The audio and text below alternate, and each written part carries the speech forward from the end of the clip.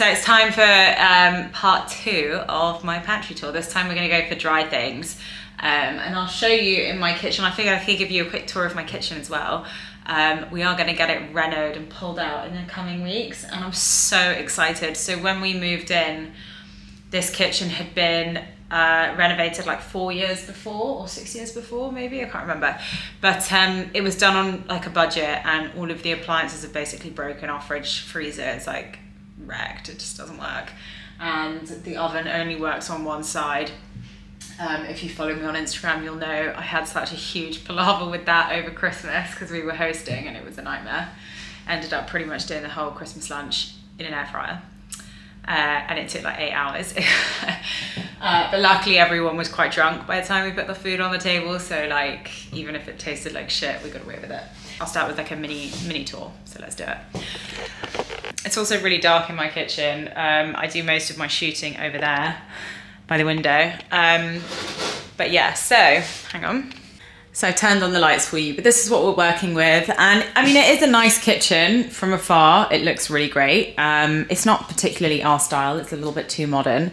But then there's like the laminate is like, firstly, it's all cracked and coming up here, and then that's been ruined, and like the splashback is like wrecked as well. I didn't have a fridge door, so when we moved in it was just like this bit, and then we bought this island, and it's been such a saviour because it means we've got like a breakfast bar, and then there's some more storage under here.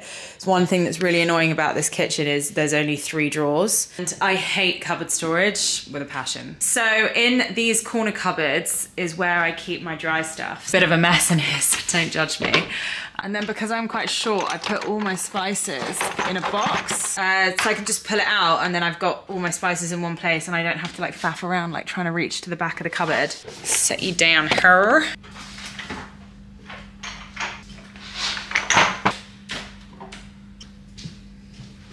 There is a lot of stuff here. Okay, so I said we would do it in 3 parts. I think we're gonna have to do 4 because there is a lot of stuff here that we have to go through. This is quite good as well because it's gonna kind of force me to reorganize my cupboards when I put everything back. I think we're gonna have to do it in 4 parts because if I get the oils out, we'll be here all day, and we don't need that. Oh my God, I don't even know where to start. Okay, so we have loads of tahini. This is one of our favorite brands. It's the Belazou Authentic.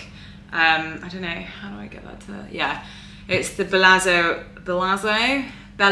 Authentic. And we have like 3 of these because Cameron goes through tahini like nobody's business. And we don't have, our closest shop is a Tesco, and they don't sell this one there. They sell a really crappy, it comes out of a jar, and it's like all the supermarket own brands ones are like that, and they're just not great.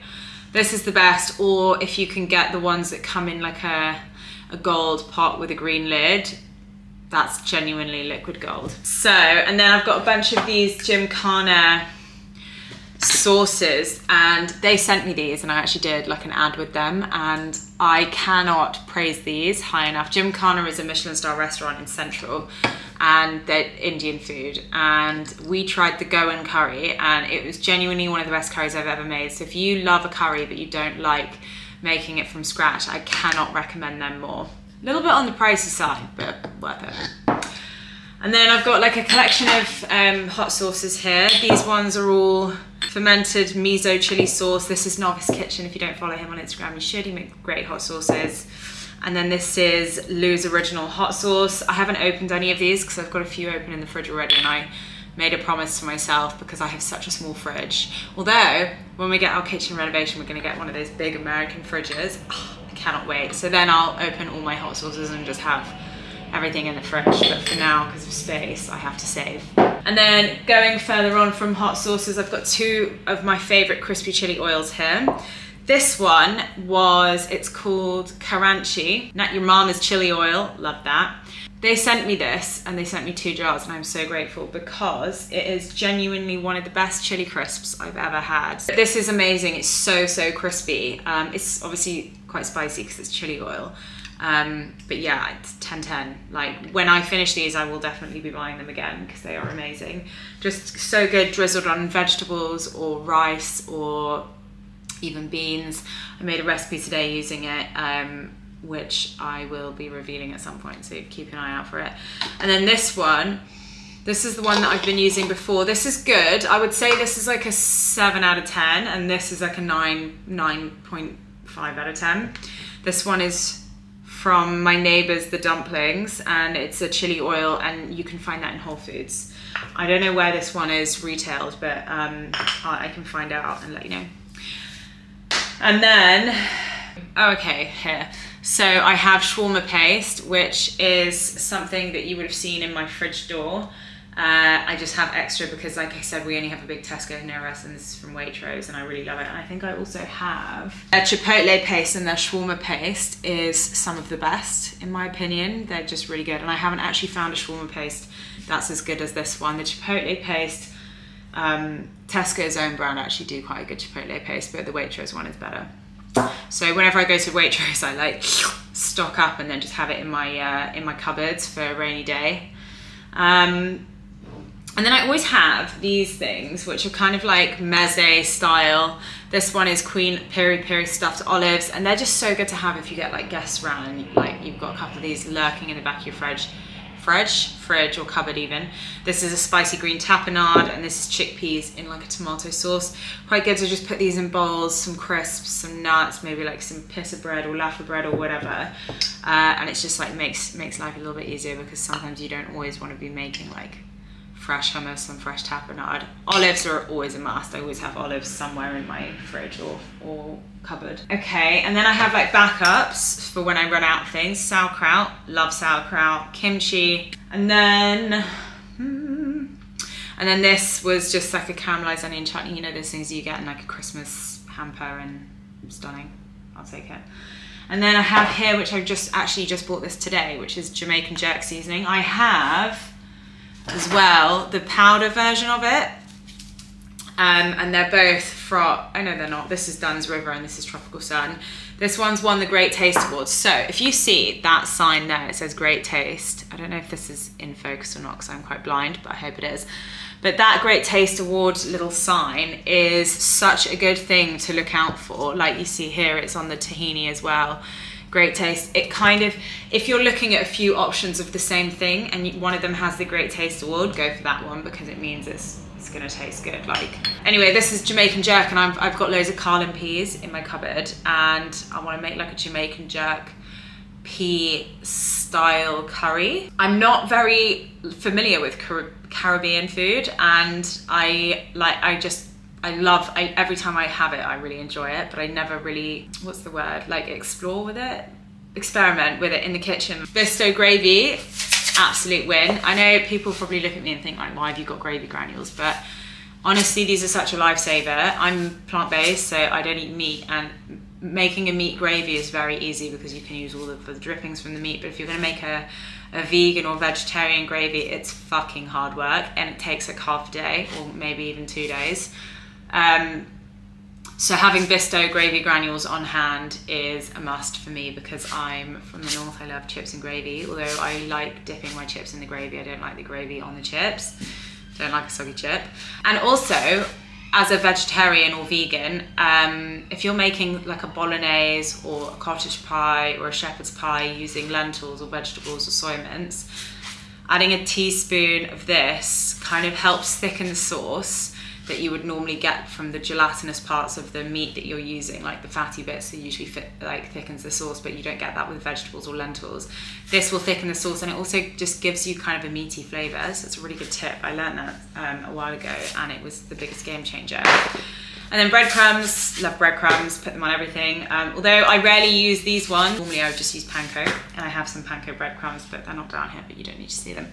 All of my spices, I feel like we don't need to go through all of these, but these are just all of my like bog standard. We've got like oregano, caraway seeds, ras el hanout, cayenne. I feel like I just said some really quite random ones and not bog standard. It was just the first ones that came to mind. It was like cumin and ground coriander, turmeric. Got onion and garlic granules, like cloves, sumac, all of that kind of stuff. Sumac is an interesting one. If you've never tried sumac before, it's really lovely. It's a red berry that's got quite a lemony flavour, so worth a try. I also always buy my spices in these, the East End bags. I feel like they taste better, they're better value for money, and then I just fill up like these with them. Like these are really old, the actual cases, and I just refill them with the bags. This is so good. The truffle guys, truffle dust, that on like sprinkled on pizza or pasta is just divine. If you like truffle, I am a slut for truffle, I love it. Oh, so good. Yeah, the truffle guys know where it's at. And then I have loads of these little miso soup things from Itsu. Love Itsu, and I love these easy miso soups because sometimes I want like something really salty, but I don't want like a full meal, and I love these as a little snack. Dukkha, really, really great to have. Again, it's like a mixture of spices, herbs, and seeds. And it's wonderful sprinkled on top of like roasted veg with a bit of tahini. It adds a lovely texture and crunch. And then I've got this, which was made its rounds like a year or two ago, and it's called, oh my god, I can't remember what it's called. Oh, Yondu. It's great. It's basically just like very, very, very salty. It's kind of like vegetable stock, but really concentrated.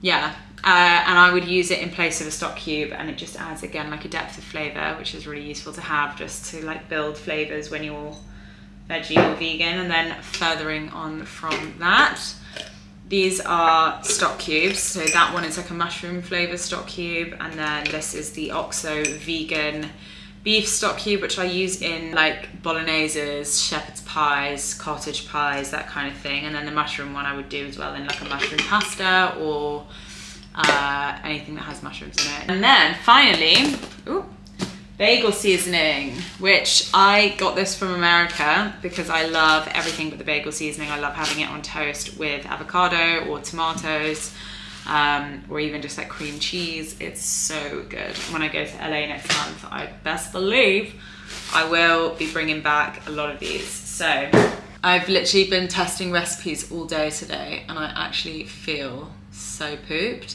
But it's Valentine's Day. Happy Valentine's Day. We're going to the cinema tonight. Cameron's bought me some really, really beautiful flowers. And we're gonna go and watch Poor Things, which I hear is amazing. So I'm really excited for that.